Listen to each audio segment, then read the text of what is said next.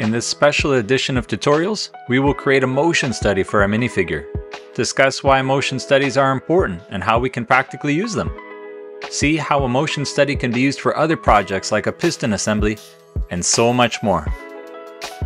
Welcome to the Learn It channel, Lesson 10I.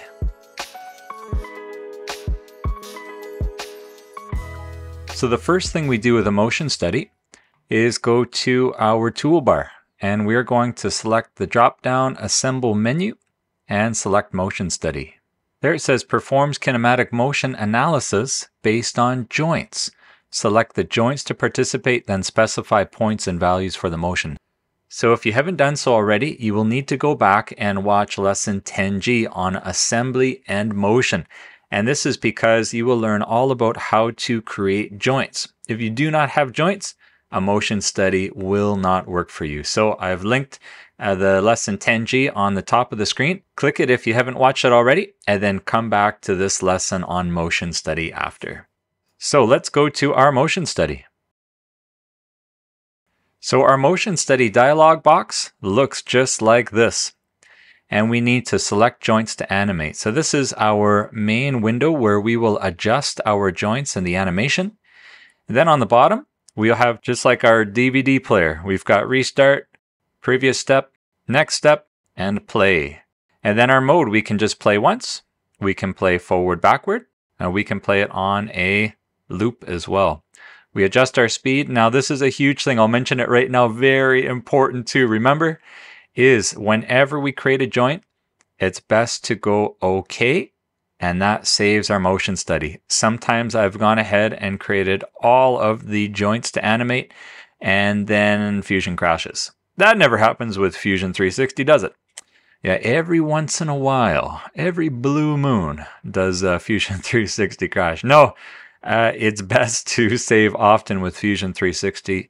And for anyone out there who's starting to learn Fusion 360, save often or learn the hard way. So, let's dig into it. First of all, again, we've created all our joints in the past. We've created the head to torso, waist to torso, left leg to waist, and so on. So what we're going to do is start with the head to torso. Now you can see that there is a curve, an animation curve or line that spans the distance of this window. On the bottom, you will see what are called steps. We start at 0. We end at 100. Now, what are we going to do here to create some animation? Well, our first step is going to stay at 0. Our next step, and we can click really anywhere because we can edit it after, but let's just click here, for example, and you will see that there's an angle and a step. Well, let's go to 45 degrees, and our step is going to be at 40. So as soon as I do that, you can see that the minifigure's head turns to the left. And now we can play it actually. Let's just turn down our speed. There we go. So his head moves to the left. Let's go loop. Head moves to the left and restarts. Great. So for my particular animation, as you've seen on the outset of this video, is he looks to the right. Well, how do we make him look to the right? Well, we're going to click on our step point here, and instead of going 45 degrees positive, we're going to go negative 45 degrees. There we go. Now he's looking at us. Let's press play. There he is. Perfect. Okay, so let's keep on going here. I'm going to click again further down the line of the motion study. And here I'm going to step back to angle of 0 and 80 for my step. And let's play this. So he's going to look and then look straight. Look at the camera, look straight. Perfect. There he goes. And our last step automatically defaults to 0 and 100. It will just leave it at that. That's great. Now let's go on to our next motion. Let's go right leg to waist. So here we've got another motion study line, animation line, and let's add some angles and some steps to this. So I'm going to click first of all here, and for our angle, let's go 25 degrees at a step of 20. Great. Let's just click another one. And again, we can click anywhere here. We don't have to try and find the exact point that we're looking for. Prove it to, I'm just going to click all the way over there. And let's go negative 25 and 60 for my step. There we go. And we'll just click another one here. Let's go 0 and 80. Oh, 0 tab 80. There we go. All right, let's see what this looks like. So as you can see, his right leg is now moving back and forth, but it's not an even swing. It's a back and then straight down, and he holds it there. Great. Okay, so now let's do our left leg. Let's click on that. We've got our animation line again. And here we want to create some sort of lifelike animation as much as we can with this motion study. So let's do that here with our left leg. We're going to go to 0 degrees and step at 30. And then we'll go negative 25 and 50. And then we'll go 25, 90. And then back to 0 and 100. Okay, let's see what this looks like. Great, so now we've got kind of a little bit of a walking motion. It's right leg front, back, and then it stays still. Great. Okay, let's go now to the right arm to torso. There we go. So make sure that the line comes up and you can see it off to the distance here. Now, like I said at the beginning, this is a good point to press OK and save. Motion studies will come up in our browser, so we can expand that. I've got 3 motion studies. The last one I have been working on is this one. So let's go edit. There we go. So our right arm to torso is just an even line. So let's change this. Let's go there. And we're going to go 0 on our angle, step at 15. All right, to the next one here, let's go 20 and 40. So you can see a preview of his arm, it moves forward. Our next step and angle, let's go 0 and 65. And then 0 and 100. Okay, let's see what this looks like. Great, so here his right arm just has a very gentle movement.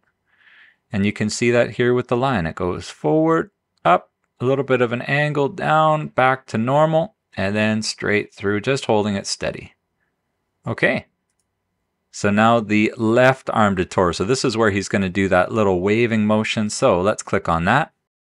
And here he's going to lift his arm right away, and it's going to be, well, let's go step at 5.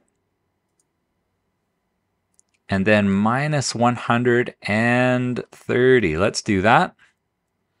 We'll keep it going along that motion, just keeping his arm at the same position, the same angle. So let's go minus 180. And then we will go all the way back here, 0 and 90. Great, so let's see what this looks like. Great, there we go. And you can see that the joint actually on our palette that we're working with, that's highlighted in the motion study, is active. That just shows you the joint that we're working with. Perfect. Now let's do our left hand to arm joint. And let's create a little bit of a waving motion here. So this is going to be the most complicated of them, of our motions. Let's go 0 and 35, minus 30, 45, 30 and 55, minus 30 and 65, 30 and 75,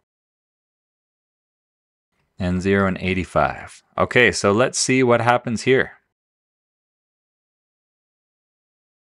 There we go. His little hand is just a waving. It's awesome. Okay, so now we want a little bit of motion with his right hand as well. So let's just pause that and create another one, right hand to arm. And this again is just going to be a tiny little motion. So let's keep it at 0, angle 30, step. Next one, minus 20 and 40. 0 and 50, and then 0 and 100. Okay, let's put this all together. So we can see his right hand is just a little tiny little movement, natural movement here.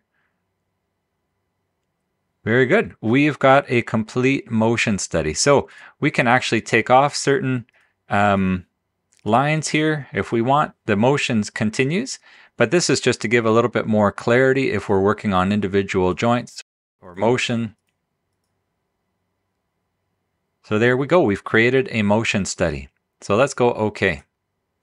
And right now he's in a different position, so we can revert back to normal, fit him in the screen, and there we go. So what is the purpose of motion studies? Well, it helps us to see that the joints that we've created are functioning properly. It helps us to see any errors or any collisions. And it provides a quick animation for us to see that everything we have created is functioning properly.